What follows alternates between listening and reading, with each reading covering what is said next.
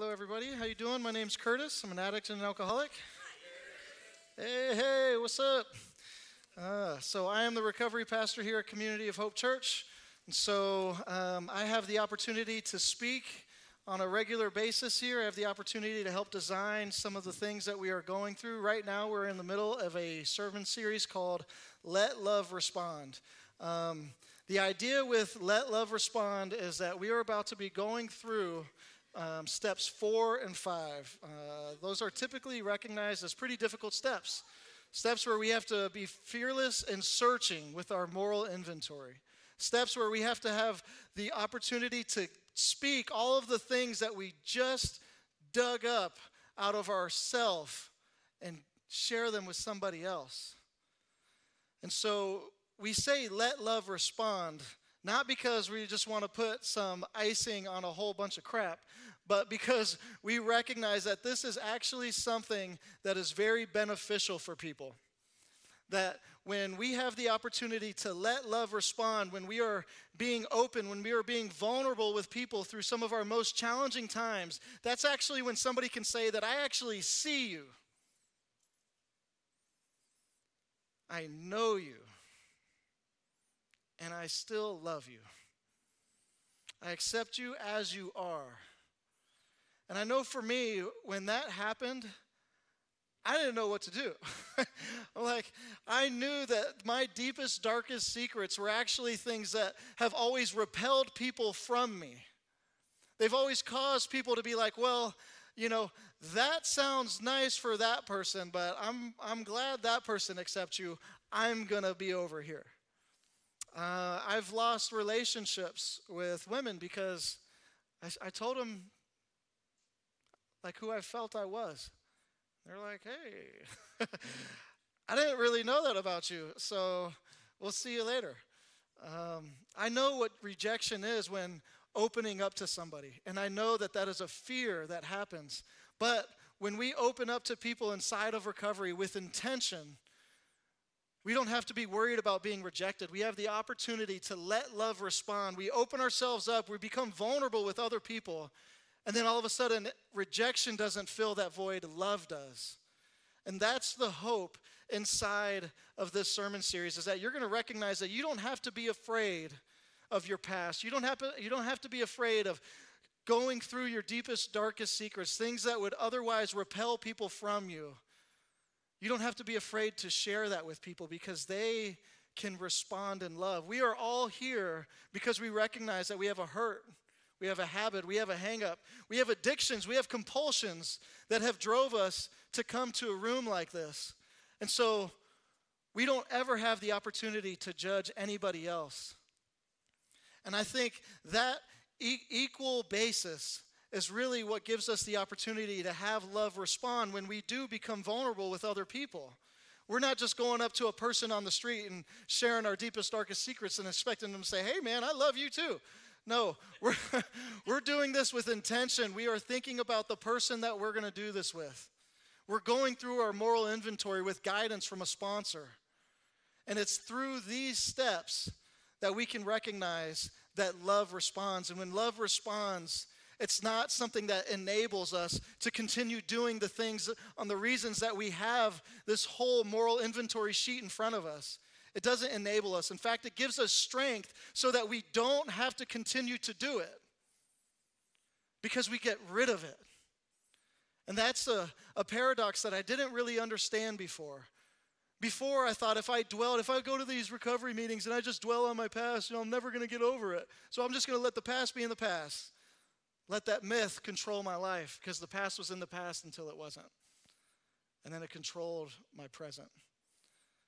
And so when I enter into these steps 4 and 5, it's not wanting to dwell on how I was and just wallowing in my sorrow.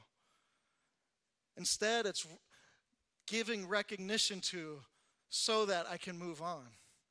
And that's really why we're here tonight. That's why I have the opportunity tonight, is to let you guys know that we have the opportunity to move on. We have the opportunity to move forward towards a goal that we have, which is the reasons that we come in these rooms. And so I want to take a look at James 5:16, which is the theme verse of this series. It says, therefore, confess your sins to each other and pray for each other so that you may be healed. The prayer of a righteous person is powerful and effective. And then we'll look at step 5, which is going to be the focus tonight. Admitted to God, to ourselves, and another human being the exact nature of our wrongs. And seeing how these two play together is really, really awesome. But before we get into all that, I want to read an excerpt out of the big book of Alcoholics Anonymous. And I just want everybody to know, I recognize that everybody in here is not an alcoholic. Everybody watching online is not an alcoholic. But the 12 steps of recovery were designed by the guys who wrote this book. And so I pay attention to what they have to say. And in the big book of Alcoholics Anonymous, it's into action. It says, we pocket our pride and go to it. After the step 4, we're entering into step 5. We pocket our pride and go to it, illuminating every twist of character, every dark cranny of the past. Once we have taken this step, withholding nothing, we are delighted.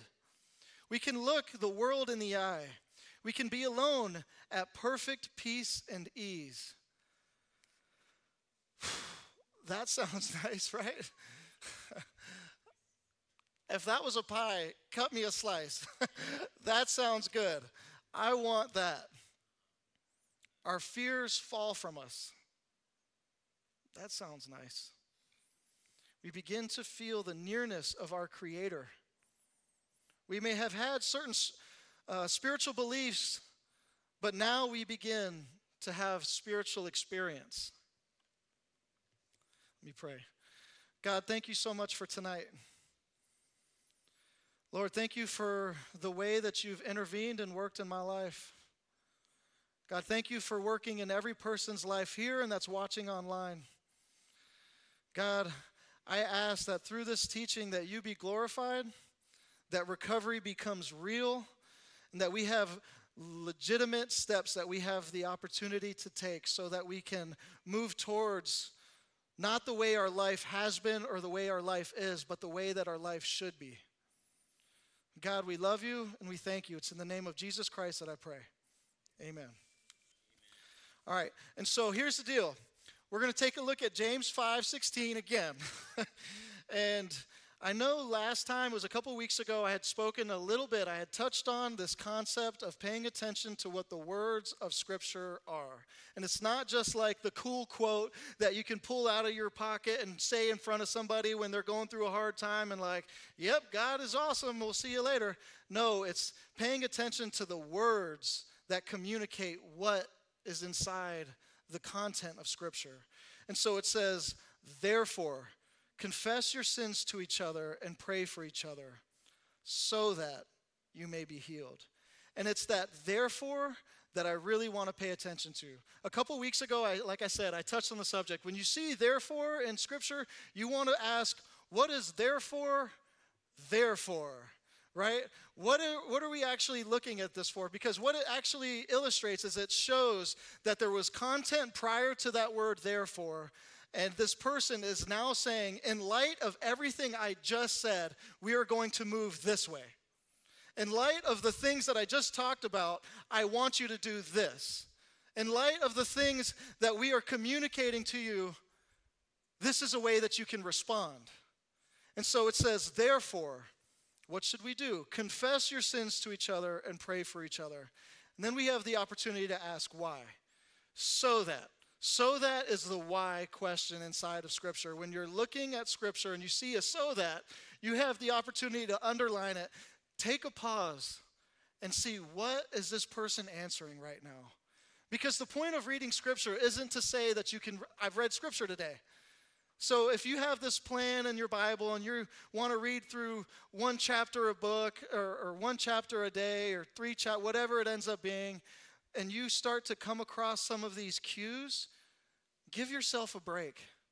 The point isn't to get a checkbox in your app or to have a checkbox on your sheet of paper saying, hey, I read Scripture today. No, study it. Take your time. If you don't finish all 3 chapters because you got to go to work, that's okay. You will have gotten so much out of Scripture that it will have been worth the pause. And so when you see "so that," it's all of a sudden answering this question that you probably didn't know was being asked. Why should I, as it says, confess my sins to each other and pray? Why should I do that? It says, so that you may be healed. Well, that's pretty cool. If that's a pie, I want a slice of that too. I'm hungry tonight. I want some stuff. Give me some food, because I need recovery in my life. And so when I'm looking at Scripture and I start to see these things, I have to mentally turn myself off for a minute, because I'm the checkbox guy. I'm the guy that will take a look at my app and be like, oh my gosh, how many days did I miss? I'm just going to read through it real quick. That's not the point of Scripture. I want you guys to know, when I'm up here preaching, that's kind of what I'm doing. I'm preaching. When I'm up here preaching, when I'm up here giving the Word of God and sharing the tools of recovery, I'm not only talking from this point out, I'm also talking from this point inside.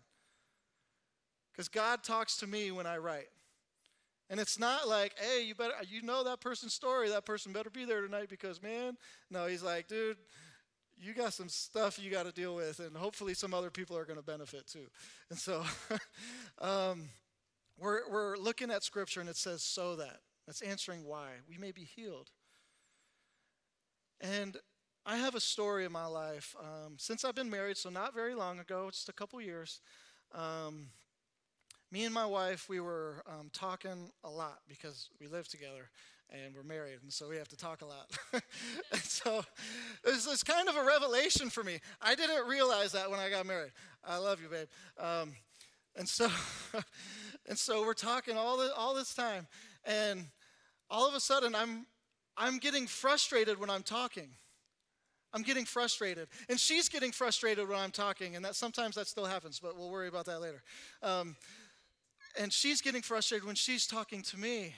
And all of a sudden, we're finding ourselves in this tension where every time we are communicating together, which is often, we find ourselves in this crazy tension. And we recognize that this isn't something that should be happening. And I know a lot of people say in America, or wherever, people that are married, well, my ball and chain. And I'm like, no. This is my wife. I want to be with her, and I want to communicate, and I want to make sure that we're having a healthy, successful marriage. I should not be frustrated every time I'm trying to relay a point to her. And so we decided that this isn't the way things are supposed to be, but this is the way that things are. We have to go get some help. And so we went to a marriage counselor. We went and we saw somebody. We swallowed our pride and we said, listen, every time we're talking to each other, it seems like we're missing each other. And I continue to get frustrated. And with my frustration, I get mad. With my madness, all of a sudden, I revert back. I become cold. I become distant to the person I'm supposed to be the most intimate to. And I recognize this isn't right. So please help us. What are we supposed to do? And so he brought us through this really interesting way of talking. And it was inside of this book. It was called A Lasting Marriage. And it was or A Lasting Promise. And it was just this goofy way that I never in a million years would ever think that I would ever have to talk to anybody ever. Because it just doesn't make sense. It was like I was a robot all of a sudden trying to communicate something that should just be so simple. Why do I have to do this? Just get it. But instead, he said, that's the point. You have to be intentional. Slow down. The things that are coming natural to you are pain, frustration, anger, resentment, distance. But if you become intentional, she'll understand what you're talking about. He will understand what's going on. You guys will be able to communicate on a better level. You will become warm. Your relationship will thrive again. All of a sudden, that person that you thought just didn't like or appreciate anything or care about anything that you wanted is going to start responding in the ways that you need them to respond, because they will understand your expectations, because you will have slowed down. You will have been intentional. And that's what I want to take a look at when we look at James 5:16. I can recognize that when me and my wife went to that counseling, we were there for many reasons. We found ourselves with all of these reasons behind us. We recognize that the past is not the way that it should be. The present is not the way that it should be. But the future, we're hoping, is going to look better and different. We were there for a reason. And so he said, talk with intention. Repeat what they say right after they say it. Don't just go into your point. So that your relationship can be at peace. You can find your partner loving and responding to you the way that you need to. There was a so that, there was a why. If I just went there because I had problems and nothing was going to be promised to be done about it, I wouldn't have gone.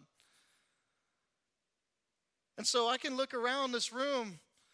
I would imagine you watching online are here for a reason.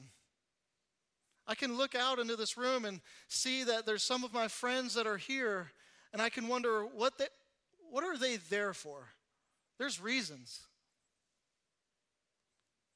We're going to tell you to do steps. We're going to tell you to dig through your past. We're going to tell you to be intentional. We're going to tell you to open up to people that you probably never thought you would talk to. We're going to tell you all these things according to what the 12 steps have taught us, so that your future may be better and different. There's a why to the things that we're doing. The point of reading Scripture is not just to read Scripture. The point of doing the steps is not just to say that we've done the steps. The point of going to a step study is not to say, I checked that box, recovery doesn't work. And so I want to ask you, what is your there for? There's reasons that a lot of people might know that you've talked to in these rooms. You have to be open and honest with yourself. That piece that we read from the big book of Alcoholics Anonymous immediately started with, we pocket our pride. We pocket our pride. If we pocket our pride, we're picking up humility. If we pocket our pride, we're not going to look for it somewhere else. We know where it's at. It's in a place that we're not supposed to be using it, and we know what we should be using. We should be using humility. Ask yourself and answer to yourself, what is your there for? But don't stop there, right? That's not what the point of the story was. It wasn't to say that we all have problems and we're just here talking about our problems. No, we have experience, strength, and hope inside of these rooms. And so we all have a so that. We all have a reason why we're here. We have reasons, but we also have a why. We have the reason that I hope my future looks different. I hope my relationship with my spouse is different. I hope I don't have to pick up tomorrow morning. I hope that if I go on the computer, I will not engage with those sites. I hope that if I go to Publix, I will not dwell inside the bakery and just look at all the cookies and just end up buying them all. That's me right here. And so we have a so that. And you have to be real and honest with your so that. You have to recognize that your so that should be big enough for you to actually aim for it. It shouldn't be just something that I can grab. It should be something big. For me, when I first came into these rooms, something huge was me not having to use the next day. I woke up every morning searching for that piece, and I knew my dealer had it. I knew the bartender had that piece that I was looking for. I just needed one more hit, please, and then I'll have the strength so that I can be different later. But the same means will not produce different results. The same strategy will not produce different results. We have to be intentional. That was something that I learned inside of that counseling room. I continued to speak that same thing over and over, and she never got it. I was like, why not? Because I feel like I'm being so clear. But I had to be intentional with my words. I had to change the game plan. I had to stop doing what was just natural. And what's interesting about it is that it'll still work. Only if I work it, though. So that's a big if, right? If I work it, it will work. And so it works when you work it. We've heard it said before. It's one of those things that we're not always excited to hear about. It's those catchy phrases that we have inside the recovery rooms. It works when you work it. Look to your neighbor and tell them, it works when you work it. Say it again. Say it like you believe it. It works when you work it. If you're at home, type it in the chat. Do something about it. Speak it to the screen. I don't know what you say. So, I don't know what I'm saying. So, does anybody like to swim? Anybody like to swim? I love swimming. Does anybody like to play in a band? I know some of y'all better answer. That's right. How about play on team sports? Anybody like to play on team sports? Anybody like to participate inside of a family? All right. So, I'm going to bring you back to the first question about swimming. There's a guy that I know that told me he didn't like to swim. Okay, interesting. What about it? And he said, well, I don't like the way it feels. I don't like it. I'm like, all right. I kind of ask a lot of questions as part of my profession. I just do it. If you come to me, be prepared to answer questions. I'm gonna ask them. And so this person is telling me he doesn't like to swim, and I'm like, what for? And he says, well, I don't know. It just feels weird. And I'm like, all right, is it like the buoyancy? And he's like, no, I don't swim. Hold on. Let me backtrack a minute. You're telling me you don't like to swim, but you don't swim. Correct. All right. Why don't you like to swim? Why don't you swim? Well, because I don't like it. Like, okay, I'm not getting through to you, guy. All right. Why don't you like to swim? I just don't like the way it feels. I'm like, but you've never swam? Correct. Like, all right, so you've been in a pool, right? Correct. Have you been in the ocean? Yes. All right. Have you ever floated in the ocean? You ever swam playing with a kid? Playing with their friend? You ever got to dive underneath the water and look at all the cool fish in the reef? You ever got to feel the movement of a swell just lifting you up and bringing you back down while never leaving a surface? You ever got to feel the adrenaline of having swam so much inside the ocean that you're like, I don't even know where my stuff is right now? Right? He said, no, I've never done that. I'm like, then don't tell me you like to swim. You don't like to swim because you've never done it. That's the deal with recovery. Don't tell me you don't like recovery or recovery doesn't work if you've never worked the steps. If you've never picked up the phone when you feel like using, and you're like, Kurtis, I keep on relapsing. And I'm like, well, did you call somebody? No. Did you go to a meeting? No. Did you talk to your sponsor? No. I don't know what to tell you. Yeah, it's not going to work. You didn't swim, bud. You didn't swim. It's the same concept with a band. I've heard about it. I don't know how to play any instrument, but I've heard things said that there's this moment inside when you're playing in a band that you just click. That all of a sudden you just know that everybody's in tune, everybody's on the same beat, everybody's playing their note exactly the way they should be, and it just clicks. Feels right. Talking on sports, sports have chemistry. They talk about this person being a great athlete. Well, is he worth coming? Will he work with our team's chemistry? I don't know. The idea is that here you always get to be in chemistry because you recognize that we're not perfect and we're not supposed to be. All right, so how do I work it? Let's take a look at step 5. It says, admit it to God, to ourselves, and to another human being the exact nature of our wrongs.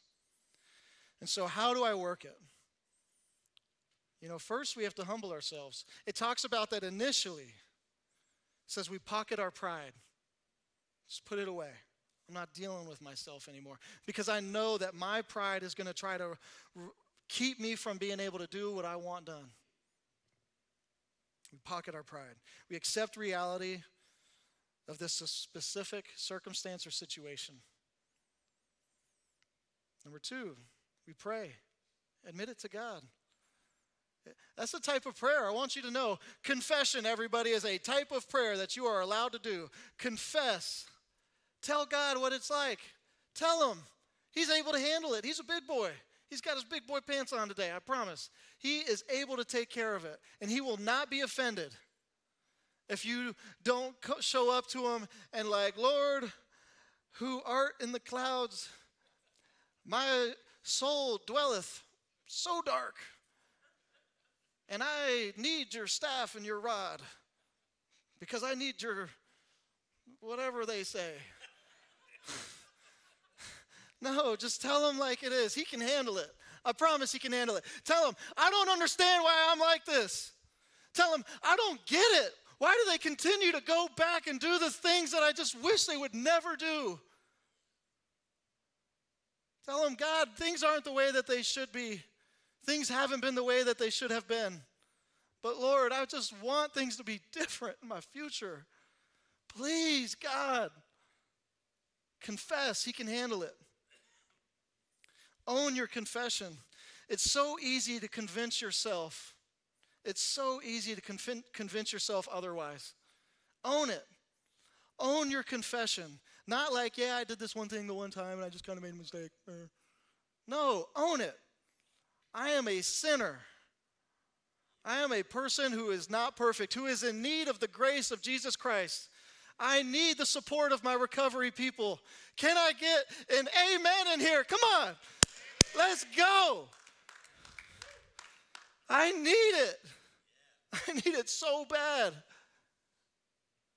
Convince yourself. Own it.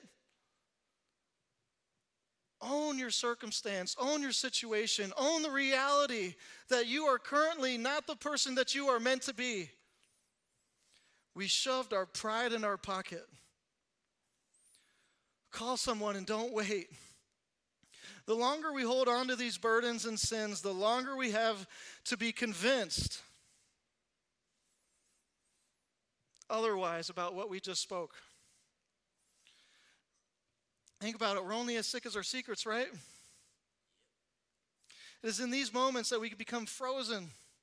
Or it seems like our phone weighs 4,000 pounds. Let me just pick it up and call my sponsor. Let me just call somebody. I already know what they're going to say. I don't need to call. That's the thing that I told myself 4 billion times. I already know what he's going to say. Don't use. Done. Yeah, just don't pick up. Go to a meeting. You know. No. What's crazy is that so often I've picked up the phone and I've made the phone call. I've told this person at the other end of the phone, hey, I have these insecurities right now. I feel like using. I feel like watching some porn. I feel like doing something that I know I shouldn't be doing. I know that if I do this in the present, my future will look messed up. Instead of, hey, just don't use, and then the phone clicks, because I know that's what is going to happen in my head. Instead of, hey, just don't pick up, go to a meeting, we'll see you later. No, it's, oh my gosh, I've been feeling that way today too. What? How long has this been going on, Kurt? Hey, I'll meet you. Where do you want to meet? I remember telling myself stories. Hey, they're not going to pick up anyways. It's 2 in the morning right now. I don't know why I looked at the hand that doesn't have a watch. You know, it's 2 in the morning right now. What's going on? No, they're not going to pick up. They have kids. He's too busy. He's in school. He's doing stuff. He doesn't have time. I'm not that important. My problem's self-explanatory. I shouldn't be doing this anyways. All of the reasons. I know that if I just call the person at 2 in the morning, they're going to pick up and tell me all the things that I already know that they're going to tell me, so I might as well just not pick up the phone. I already know what they're going to say. The wisdom has been received. Thank you for the person that I thought about calling. No. All of a sudden, we convince ourselves. If we convince ourselves not to call, it's so much easier to convince ourselves that our problem isn't real.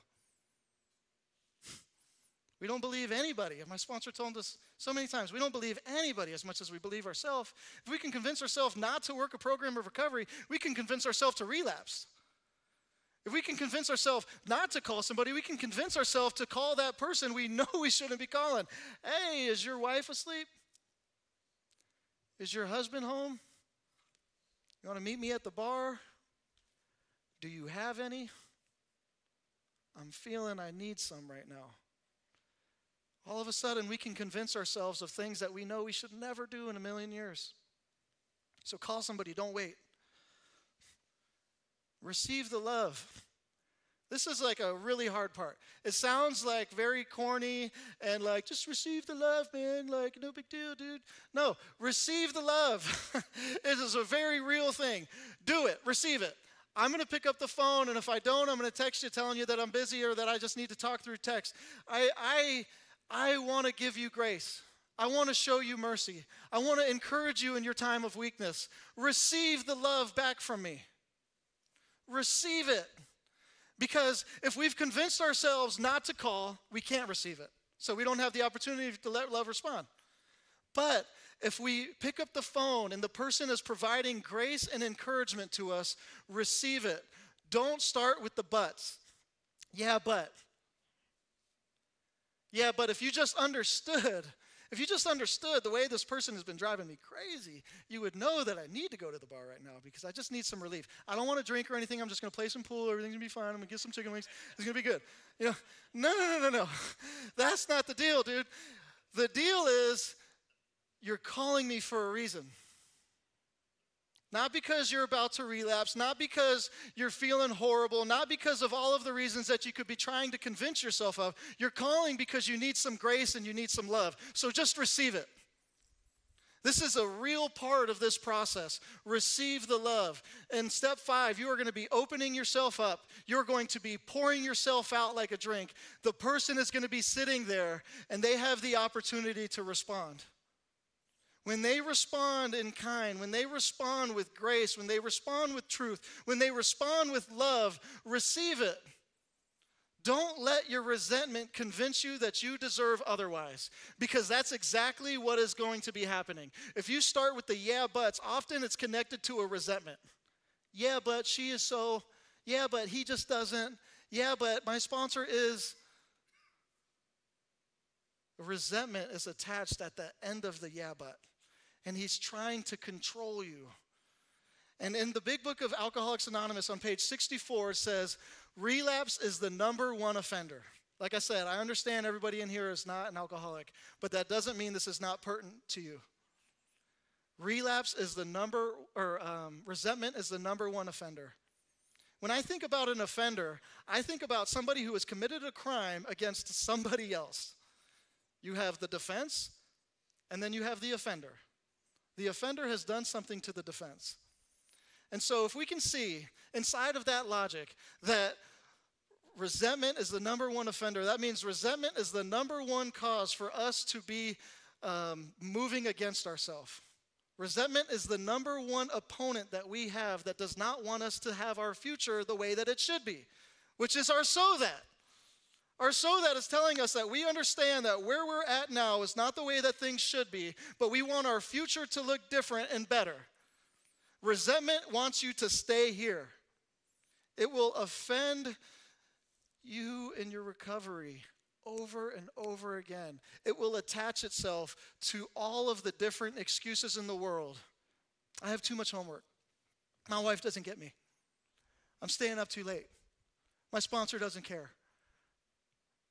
I know what my accountability is going to say. They're just as far in it as I am. Resentment is going to be the #1 offender, not against recovery in general, but against you, against your recovery, against your future, against the way that you know things are supposed to be.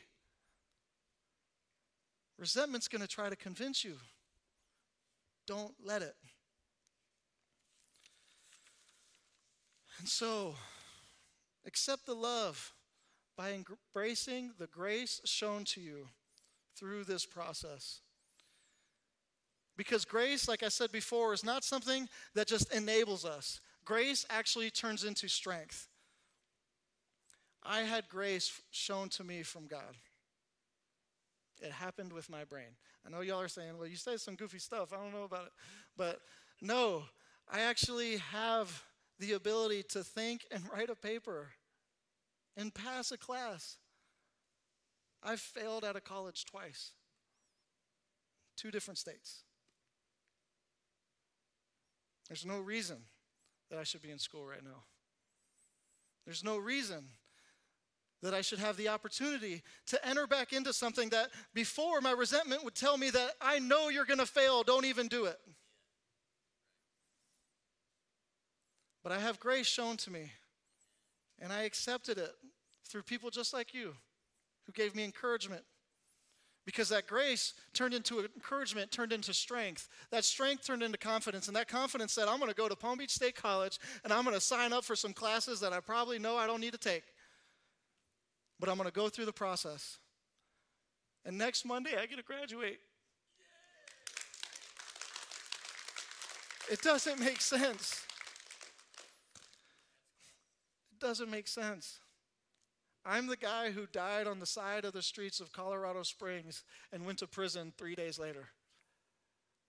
I was shown grace. It wasn't enabling me. It wasn't enabling my addiction. It was giving me strength to move forward so that I can find the reason, to move forward into something that I thought was never attainable. I had something that was so far off in the distance that it didn't even make sense. I told somebody on the phone today, yeah, I'll graduate in a week. He's like, what?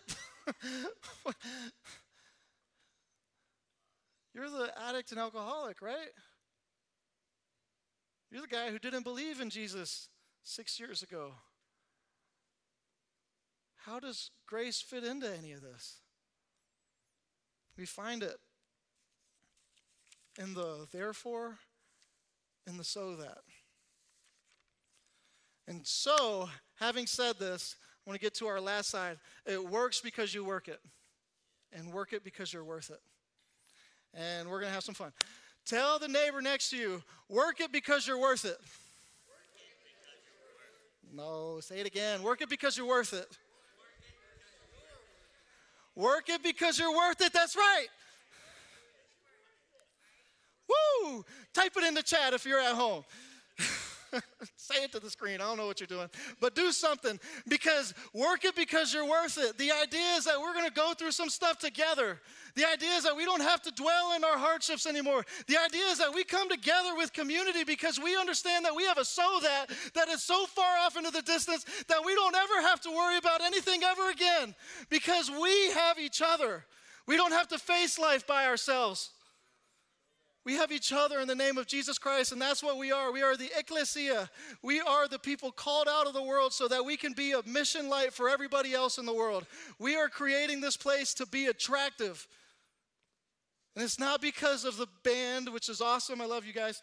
It's not because of the preacher. It's not because any of that. It's because that we have success stories that we celebrate every single month. The way that God works in our life, we can attach a therefore and a so that every single time. Thank you for letting me share. I'm going to pray. Lord Jesus, thank you so much for today. God, thank you for coming into this room and meeting us where we're at so that we can move into the place that you have prepared for us. God, we love you and we thank you. We're going to go get some experience, strength, and hope right now. Be with us. It's in Jesus' name. Amen. Woo! Yeah. So now I got to tell y'all about some other stuff. Everybody, man, I went way over on time. Here's the deal. We have an opportunity to continue in worship with tithes and offerings. I spoke about a way that you can track with notes throughout the message. If you guys have the opportunity to give financially, that's a legit opportunity, and I ask for you to explore it. Pray about it, though.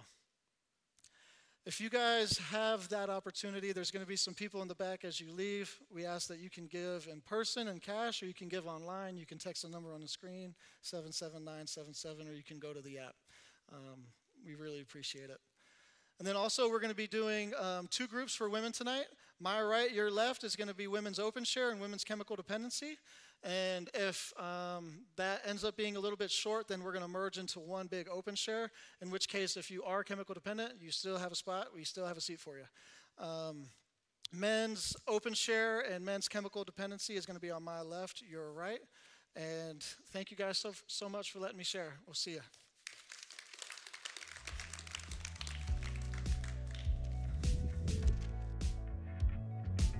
I've been a million different places, and trust me,